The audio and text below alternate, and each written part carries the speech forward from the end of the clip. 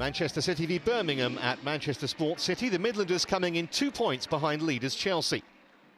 Defeat in their previous match against Liverpool was a hammer blow, but there didn't seem any trace of a hangover, not early on at least.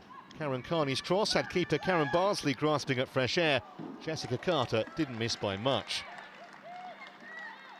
And 15 minutes in, Birmingham were in front. Joe Potter picking out Carney with admirable precision. Bardsley got her fingertips to the lob, but couldn't keep it out.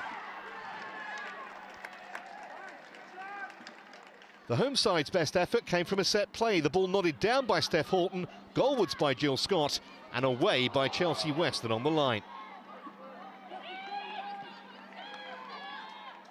Too often, though, City were nearly the architects of their own demise. Isabel Christensen rather too casual in possession, and Melissa Lawley given a sight of goal as a result. It may have been going wide, but Bardsley couldn't take the chance. Quite how it was still only 1-0 was anyone's guess. Weston always ready, willing and more than able to get forward. Her ball to Kirsty Linnett deserved better.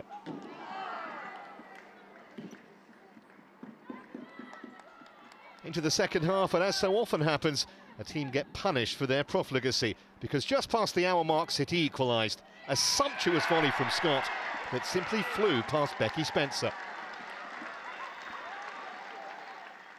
That effectively meant Birmingham had to score again to have any chance of becoming champions. And 4 minutes from time, they got the goal they craved, although Bardsley certainly won't want to see it again. Her miscued clearance fell straight to Linnett, who played in Carney. And now the title will go down to the white.